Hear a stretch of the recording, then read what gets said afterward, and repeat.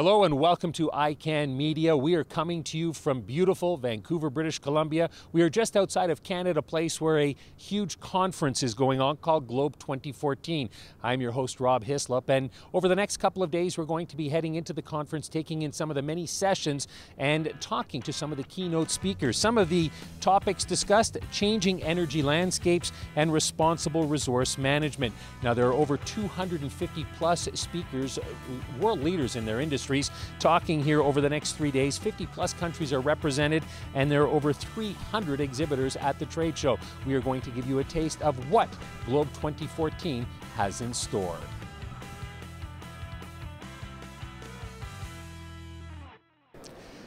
We're on the trade show floor here at Globe 2014 in Vancouver, BC. Joining us is John Neate with Globe Performance Solutions. John, thanks for being here on ICANN Media. My pleasure. Tell us a little bit about your organization. Globe Performance Solutions is part of the Globe group of companies. Globe organizes this trade fair, which we're very happy to be part of. Our group focuses specifically on verifying the performance of environmental technologies to ensure that they do what they say and to make it easier for buyers of those technologies to implement them. So, in my mind, if somebody's marketing something, they say it does something, it should actually do it. Good point. That's not always the case? Well, sometimes it will do some good things, but maybe not perform exactly as was being promoted by the company. So this provides another level of assurance. But for all of the really good companies, and we have many in Canada and around the world that provide very good value in terms of environmental performance, what we tend to be able to provide is a bar for the good companies to set. And usually the good ones can get over the bar, and sometimes the ones that aren't quite as good need some help on figuring out how to improve their technology so that they too can be able to offer services that will meet the needs of clients. So do you get then brought in by the company to make sure that their claims are as stated? Yes, I mean, we typically get involved in doing two things. We'll often sit down with the company.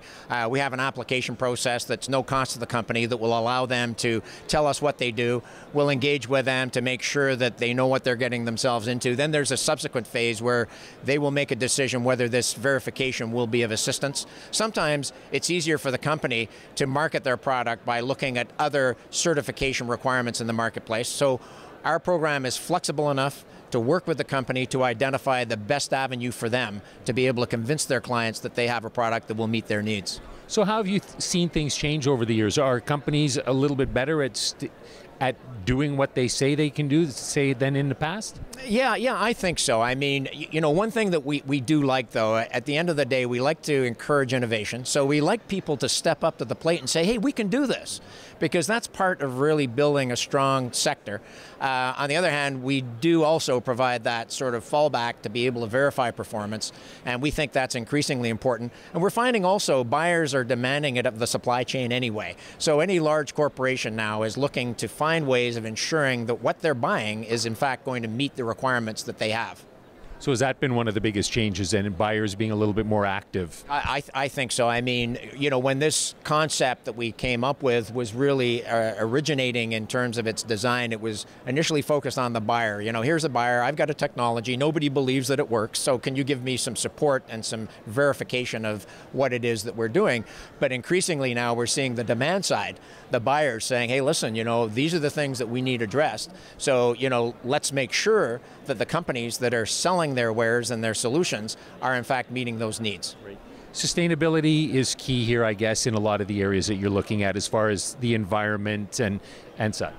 Yeah, sustainability is very much part of what drives this. We work, fortunately, very closely with the Government of Canada.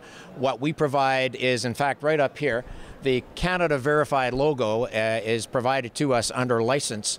And so why would the government do this? Well, the Government of Canada and many of the provincial governments and municipal governments are looking to find ways of getting more transparent information that will in fact allow them to support their sustainability objectives. So that's a logo up there that people should be looking for, and where might they find it? Well, I think that's something that they should be looking for. There are some things we're doing now to try to get that logo more widely known. There's in fact some discussion about allowing that logo to be placed on products, but we're not there yet. Right now it's tended to be more focused on the informed buyers and the companies themselves.